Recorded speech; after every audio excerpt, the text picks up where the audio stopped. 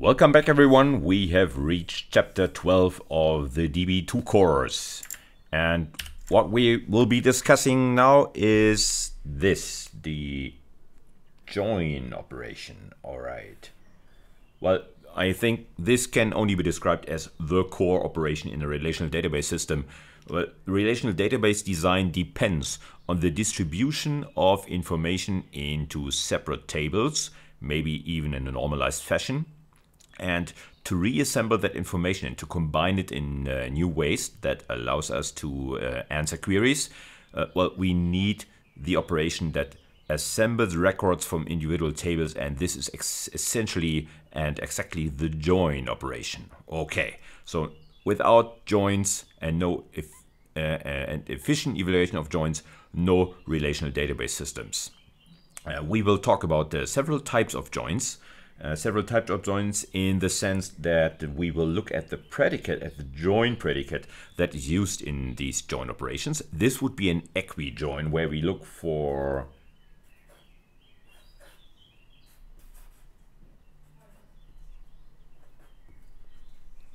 rows that are equivalent or equal in their A and B values in the associated columns. And we will look at the generalized form that would be the so-called theta-join, where, well, of course, we would combine rows based on the comparison of two column values in the participating tables R and S. Okay, so let's draw a border here. But, well, we wouldn't demand equality between the A and B values here. Any comparison operator between A and B, less than, greater than, less than or equal, not equal, all of such comparison operators would be admissible here, and that would be the so-called theta-join. So here is the equi-join, and this would be the theta-join. And both of these will receive some attention in this particular chapter. Well, you could say that this join type, the equi-join, would be the predominant, the important join, and you probably would be right, because such equi-joins are used to assemble rows that stem from foreign key relationships. But, well, we will consider the theta-joins as well. All right, so without further ado, let's enter the slide set for chapter 12. Here we go. All right. So let's see. Let's recall the essence of the join operation. Okay. So this is truly a core operation in relational query processing. Given two tables, so the join would be a binary operation that connects the rows of two tables, form all pairs of related rows, and which rows are related, this is determined by the join predicate. Maybe it's an equality predicate, equi-join, maybe it's a general predicate, theta-join. Okay, when we are talking about two tables here, then this is of course true, but both of these tables don't have to be different. If the two tables are the same table, R join R, for example, then what we are talking about is a so-called self-join. That would be a particular type of join that needs some consideration regarding buffer management and so on, but we will not look further into self-joins here. So we will talk about two general tables that participate in the join operation. They may be the same, so no special consideration of self-joins in this particular chapter. Okay, of course, we need a playground, a probe query again, and that would be the query Q11 that you see here on the slide. We are talking about two tables here, the one and the many table, and they are indeed connected. They are indeed connected by this equality predicate. So Q11 would indeed be an equi-join situation between the tables one and many. And talking in terms of entity relationship diagrams, well, we would probably see a situation that looks like this. This would be the one entity, this would be the many entity type, and of course their entities would be held in these one and many relational tables, and there would be a relationship that connects the rows of the one and many table. And we are talking about a one-to-many relationship here. So one row in the one table may be related and connected to many rows on the many side of things here. Okay, and well, if you've attended the DB1 course, you probably see this relationship in the cardinalities that I'm using here in this very crude entity relation diagram sketch here. All right, so one row of the one table is connected to many rows of the many table, and this of course has an impact on the evaluation of the join operation. We will see the details in due course. Well, once we have established a join, of course we can form a join result that refers to columns of both tables. So I'm selecting the A and B column here from the leftmost, the one table, and the B and C column of the many table here. Okay, so it's a 4-column result that we are constructing. Okay, so as I told you, one row in the one table may connect to many rows in the many table. Actually, we will set up a database, a sample database, where exactly this will happen. One row may connect to 0 or 1 rows in a 1-to-n relationship. Okay, so this of course tells us something about the expected size of the join result. So all of the 1 rows are connected, are stitched together with their matching many rows. There may be 0 to n many of these. So this would be the minimum result of the join that we can see here. If there is indeed no connecting many row on the right hand side of things, then the join result will be empty.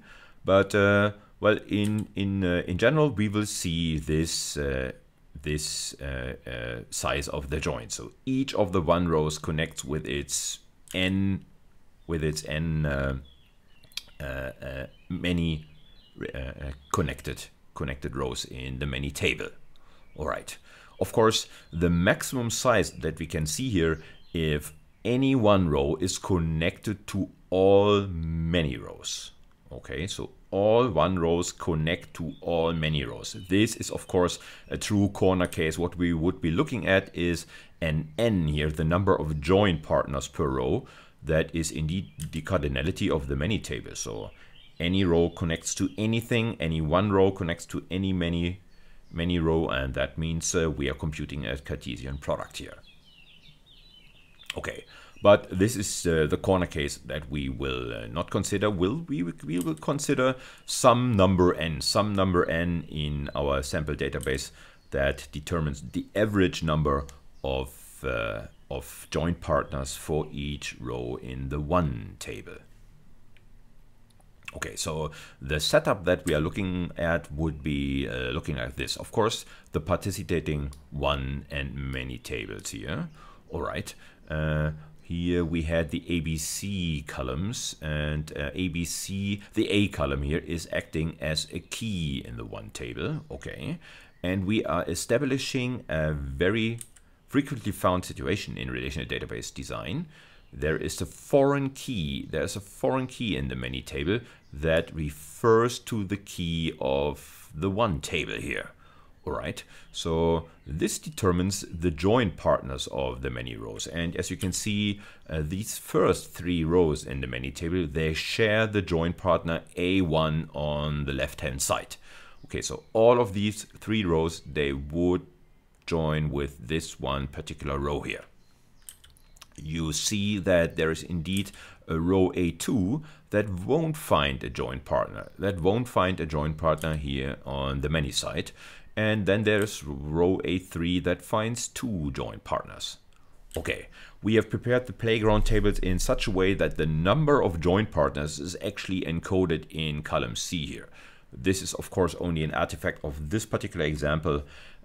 Makes things easier to check for query correctness and just to have a better grip on the data. Okay, so What you then find on the many side of things is, well, the counterpart to that. Well, if this A1 row has 3 join partners, well, when we just number them 1, 2, 3 here on the many side of things, and well, this is the first and this is the second join partner of row A3 here on the one side of things. So this is how these tables have been constructed. So there is the obvious join predicate, the equi-join predicate between the A columns in these two tables, right? We have chosen this particular simple join predicate because it's well supported by the various join algorithms that we will discuss here. So the one join operation of SQL, or the relational algebra, if you will, is supported by many algorithms on the internal side of things of PostgreSQL and MongoDB. And we will have a look at this family of implementations of the join. And you will see that the most of these are really focusing on this equi-join situation because it's just the predominant type of join in relational database workloads. Okay, we will also see that this equality predicate is supported by indices that we will build for the one and many tables. And some join algorithms, not all of them, some join algorithms make it good use of this index support. Okay, I have established a second method to connect the rows between these two tables, and this is based on the B columns in both tables. You see that these are string values. Indeed, they are 16 character long strings on each side of the join here.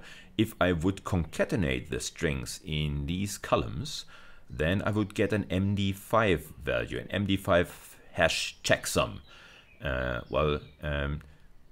Join partners are identified based on this alternative condition. So if I just concatenate the two fragments of the MD5 checksum together, such an MD5 checksum is made of 32 characters. So each of the two join sites contributes 16 plus 16 equals 32 characters.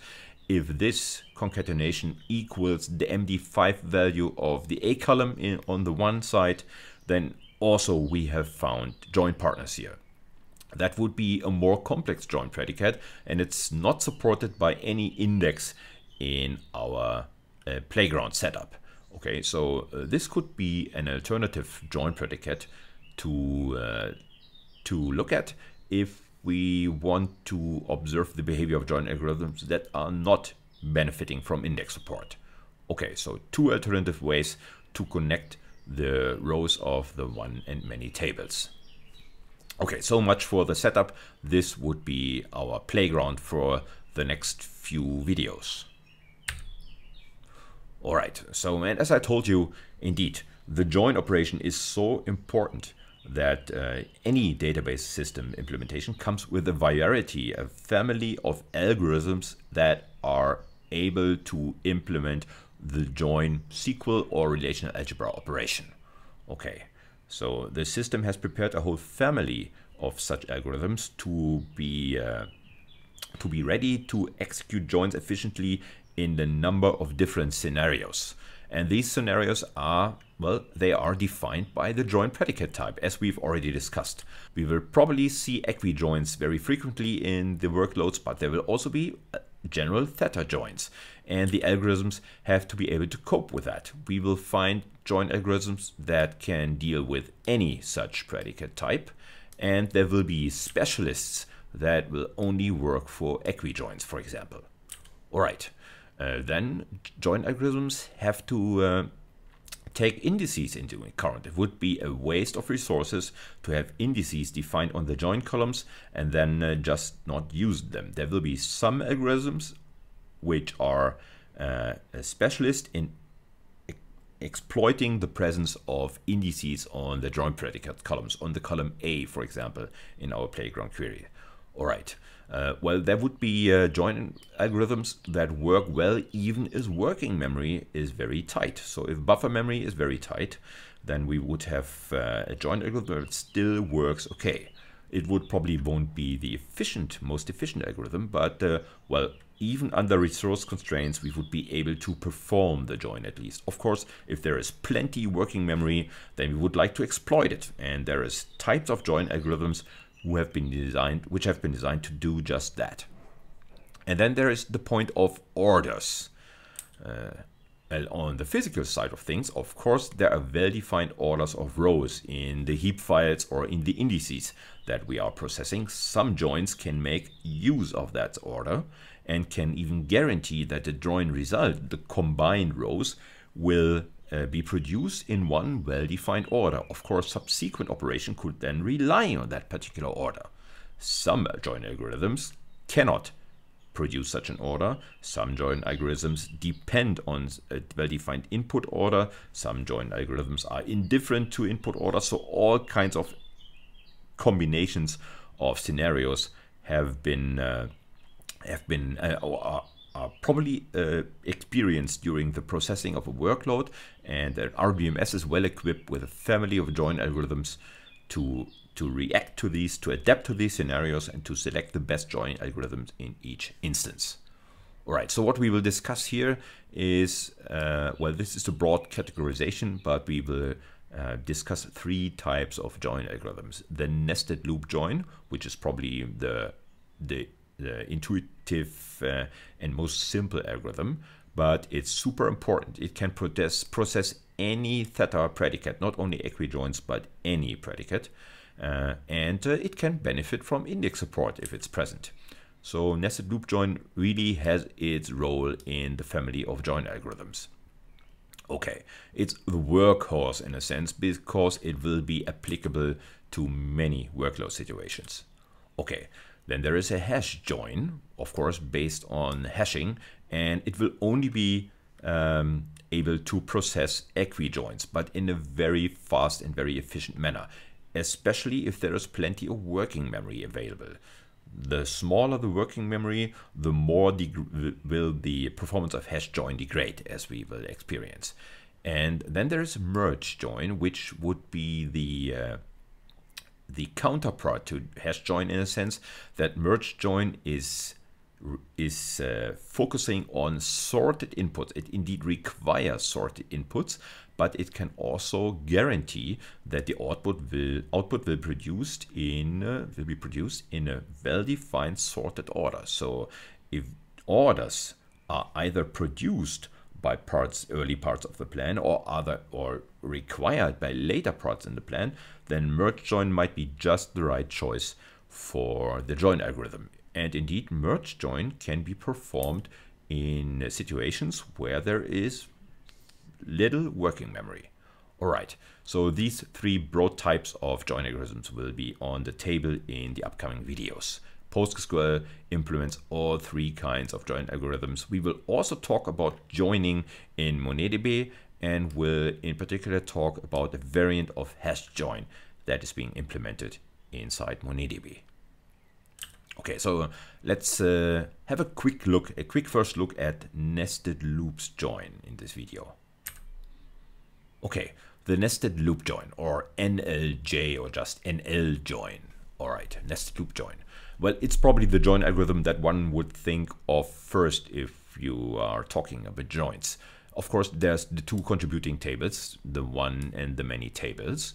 And one of these tables in these diagrams that we are sketching on these slides, it will always be the left-hand side table. One of these tables would be designated the outer table. The other table would be the inner table. Okay, so one on the left-hand side is the outer, many on the right-hand side is the inner table in this nested loop join. And this outer and inner indeed refers to two nested for loops that we will use to scan over the rows of the participating tables. All right, so we would scan the rows of the one table in an outer loop and will of course first hit row A1 here. Alright, we would then initiate an inner loop and start a scan over the many table from top to bottom and find all the rows that can contribute to the join result based on our join condition. Here we have a join condition that asks for equality on the A columns.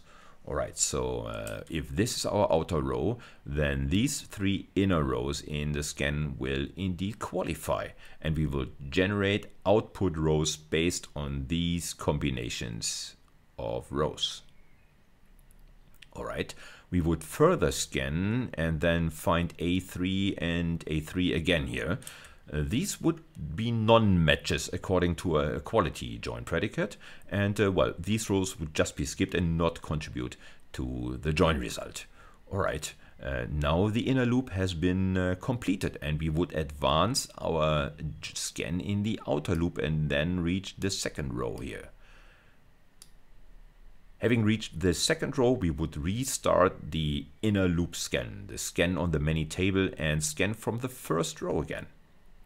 And would scan the entire many table again, only to find that there is no join partner for this A2 row. Okay, we would then continue our scan in the outer table and then reach the A3 row here, which again would lead to a new rescan of the inner table, which would find two join partners in this particular case. So the A3 values here, they join up with the A value of the current outer tuple.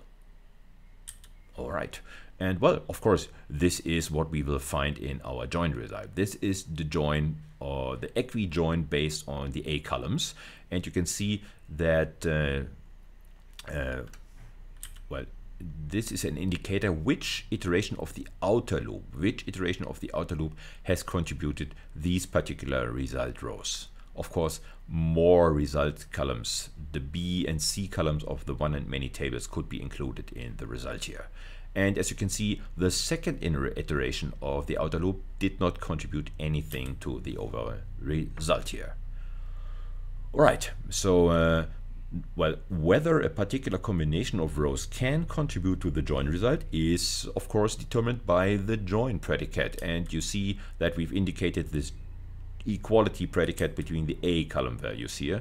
This equality predicate is of course evaluated cardinality of outer times cardinality of inner times, which can be a lot if outer and inner have large cardinalities.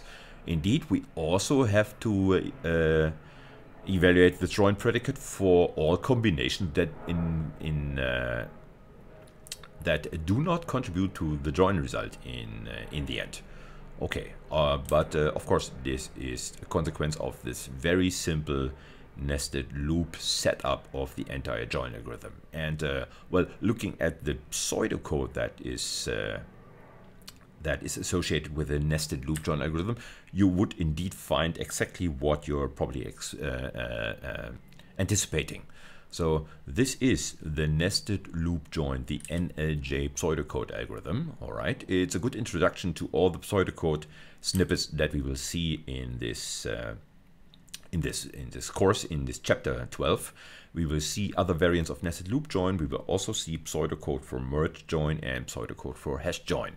This is probably the most simple variant. There is an outer and inner table that are participating. In our example, this would be the one table, this would be the many table, and there is a join predicate that is being used. A join predicate, in this case, equality on the A columns. But as we see, well, there is no particular constraint on this theta-join predicate. Theta could be anything, any comparison on any participating columns from the two tables. There is no constraint on theta, which is a big plus for this particular join algorithm. And this is exactly the first point made here in this list of bullet points. There is no restriction regarding theta and the participating columns. All right. So if these are the parameters, this is the inner code block for a nested loop join.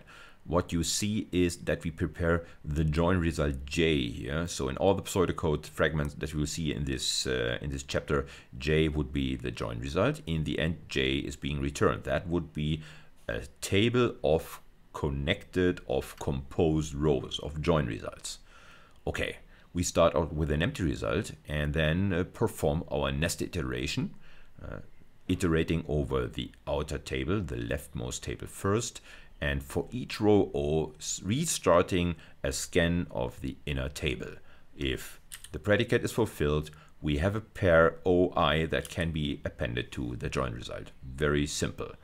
Of course, we have to restart the scan, as you can see, for each outer row that is bound to the variable O. All right. Otherwise, there are no restrictions regarding the sort order of outer or inner. We don't depend on any sort order. Any sort order in outer or inner is fine. You will see that this will be different for the merge join algorithm, for example. If we look at the order in which results are appended to the join result J here, then you will see that the order of rows that are occurring in J, that the order of rows reflects the order of the rows of the outer participating table. Okay, so these rows in the join result J, they will be sorted as just like the rows in the outer table. And this can be quite important. If the sort order of the outer table is interesting for the rest of the plan, the nested loop join will preserve and not destroy this particular sort order. Later operations can rely on that. All right. Well, looking at this particular code, we just visit any combinations of rows OI taken from the outer and inner tables. And then for each of these combinations, we will evaluate the join predicate. There is no contribution and no participation of any index structure whatsoever that is maybe defined on the outer and inner tables. So indexes are indeed ignored. And well, that would be a true thumbs down. But we will see that we can modify nested loop join to take indices into account. Of course, since we repeat the scan of the inner table again and again and again, we will benefit if this is an operation that can be performed quickly. For example, if the inner table is so small that it fits entirely into the database buffer. The first scan of the inner rows would probably won't probably find the rows in the buffer.